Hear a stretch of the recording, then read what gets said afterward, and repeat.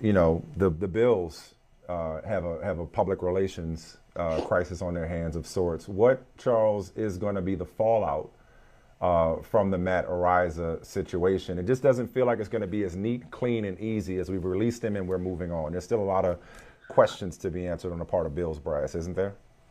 Yeah, because there hasn't been a real description of the amount of time. There was clearly a time gap that passed when they first initially heard about what these allegations were, and then ultimately the filing of the civil suit. It's clear that they knew prior to the filing of that civil suit that allegations were being made against him, and yet they made a move. They cut a punter, to keep him, essentially made a choice moving forward that he was going to be on their roster. And it wasn't until, and it wasn't until the lawsuit was filed and then details started to come out. And I still think it was reactionary. I still think it wasn't until everyone, we just went through this with Deshaun Watson, where Sue L. Robinson, the first arbitrator in that case, said the league is a reactive league. They are, forward facing, but not forward looking. They're not, they react too much, and we see it. It's not just the NFL's, it's not just Park Avenue. It's the teams themselves often find themselves in spaces to react to this type of thing. So yeah, I think there's going to be questions about what was told to you that made you feel like, okay, this is something that we're going to stick by him. And I thought it was interesting when Brandon Beane was talking about the decision, the process when he was cut. One of the things that he said is that he said, I'm just a GM. He pointed at Sean McDermott. He said, Sean's just a coach. There are a lot of different versions of this story. And he basically said, we don't have the ability to find out what is the correct version. Honestly, if that didn't change, it didn't change from the moment you were told initially, right. And then it didn't change when you released them. It was the same throughout. So why would you not have made that? It's still an accusation. Yeah. Right. It's just in lawsuit form. Right. It's the same. Yeah. So if there's fallout, just to sort of answer that question, I wonder, and you brought it up, but it is something that's collectively bargained. I do wonder if there's going to be a look at some point about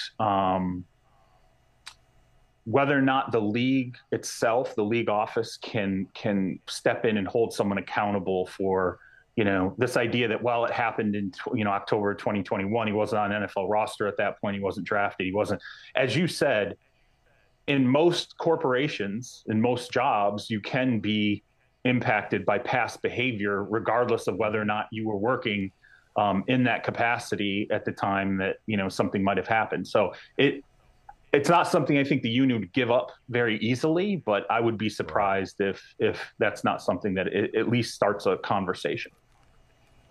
Charles, I'm wondering if any of your sources have reached out to you and said, I don't know.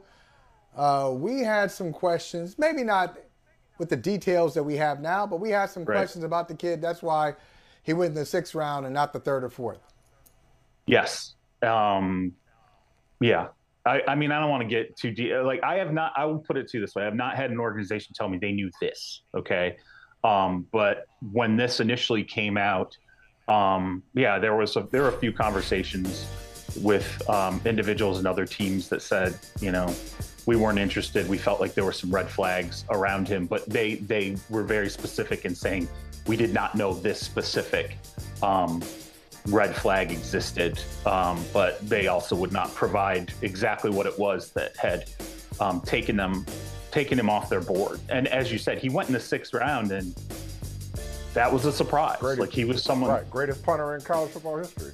Yeah, and it was funny because when it happened, what you heard is like, well, his style of punting, you want someone who can do this or do that. There's certain, he's got a powerful leg, but it's directional or it's this or that. And there was all these football reasons for it taking place. And then obviously this comes out, and then, maybe it wasn't football reasons. Other teams are now saying that there were other things surrounding him that made them concerned. And will we ever truly know, without an investigation into the investigation, will we ever truly know who knew what and when? We got about a minute left here. Speaking of union league collectively bargained issues, I'm not sure if this is collectively bargained or not. You would probably know better than me.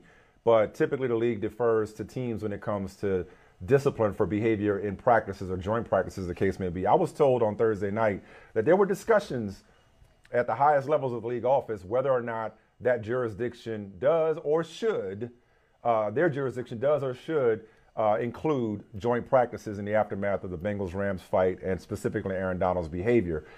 Are they going to leave it there with the Rams as in-house, we're going to handle it, or is the league keeping a close eye on this, if not going to render some sort of discipline when it comes to the Rams and Aaron Donald? It's collectively bargained. As far as I know, everyone that I spoke to, the league does not have the jurisdiction to step in.